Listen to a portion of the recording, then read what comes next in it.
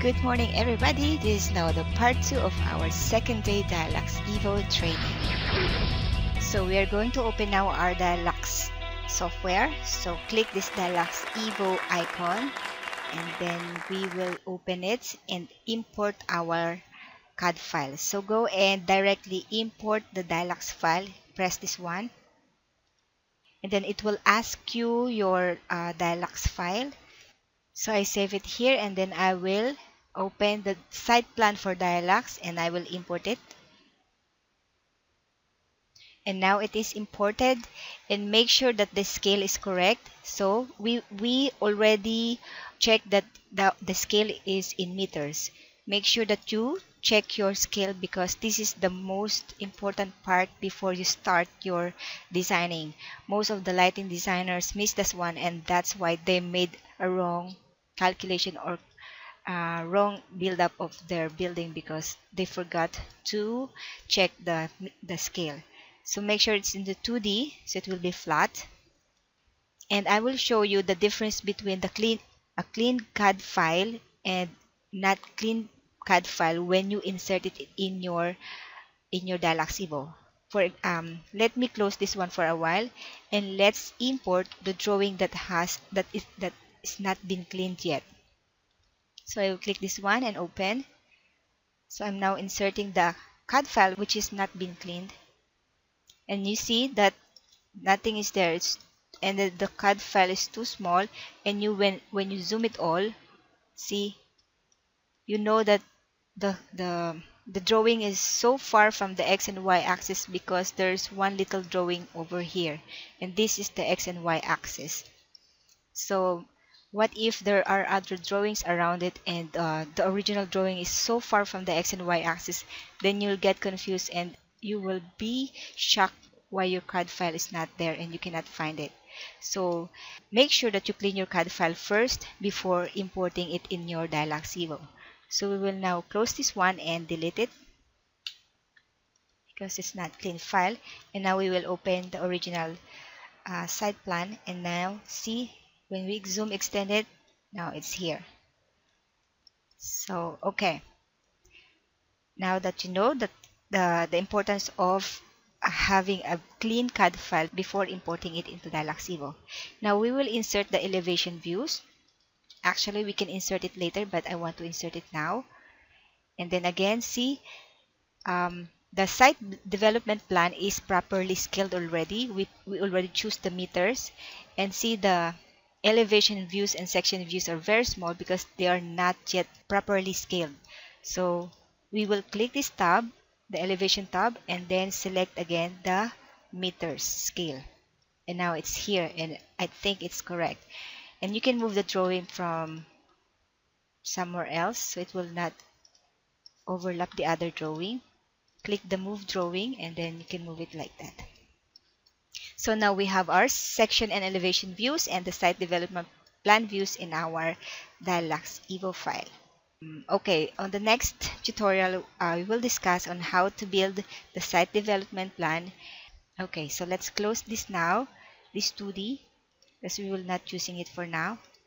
And let's focus on the site development because we're going to start our site development design.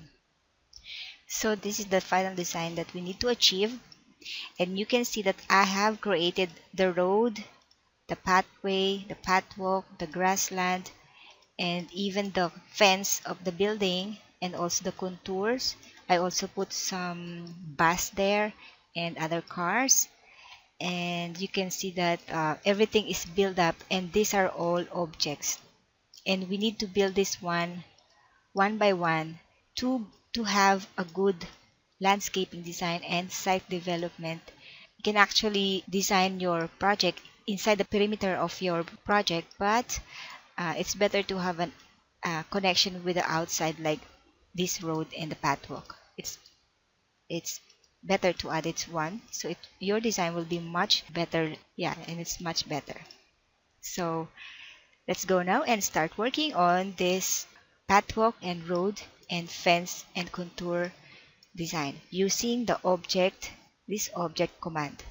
Okay, so this is the the file that we inserted, the CAD file that we imported to this Dialux evo. And now we'll start building our site development plan. So let's go first to our command, the second tab on your left side, and the vertical, press the side tab, and then select the draw rectangular floor element. Let's just imagine that we will set our land in this border. You can adjust it if you like later on. And then now we will start building our road and also some features on the landscaping. So okay, for example, we want to start on this road area. Go and click this furniture and objects, and then select this click this select tab, and then select the extrusion volume, and then draw extrusion body. And then once you selected that one, go and draw your first pathwalk one by one. Scroll your mouse so you can go closely to your screen, and then draw it in detail if you like. And now we build our first pathwalk.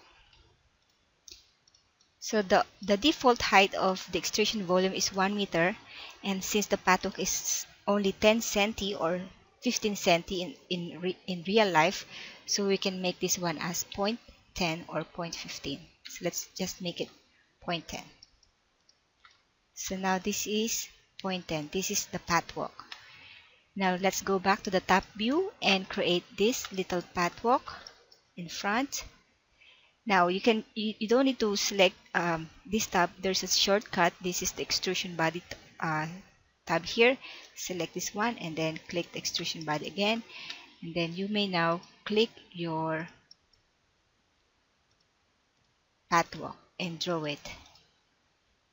This new additional tab is additional with the new version of Dialux evo, because in the previous version it's not there, so it's good.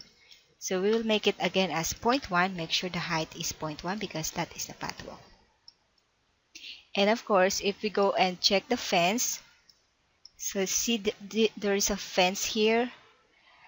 Okay, we will assume that the fence is like 2 meters high.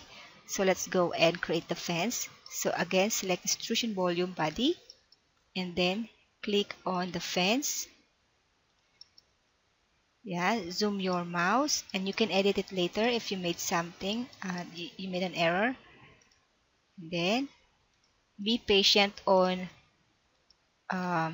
putting up points on the arches or arcs, because the more you put the points, the softer the arch or curve is.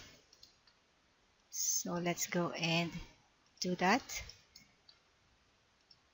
one by one here, and then go and cut it here. I don't know why there's a line here. Maybe it's just a drawing error. So let's go and extend it here and then go back. So be patient, because the more detail you put in your Dialux evo design, if you made a mistake like this one, just press the undo button, and then it will go back to a new point. Okay, and then select, and then keep on selecting the lines and the curve until you finish the wall perimeter. So I told you that this is 2 meters high, and later we will indicate the height of this wall.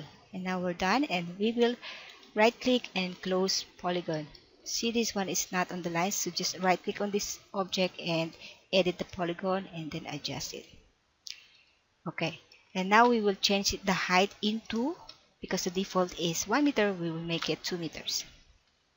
Alright, so we created the pathwalk and the walls or the fence, and so next time you just continued working with the other side of the road. so many, so you have to be very patient to continue working on it.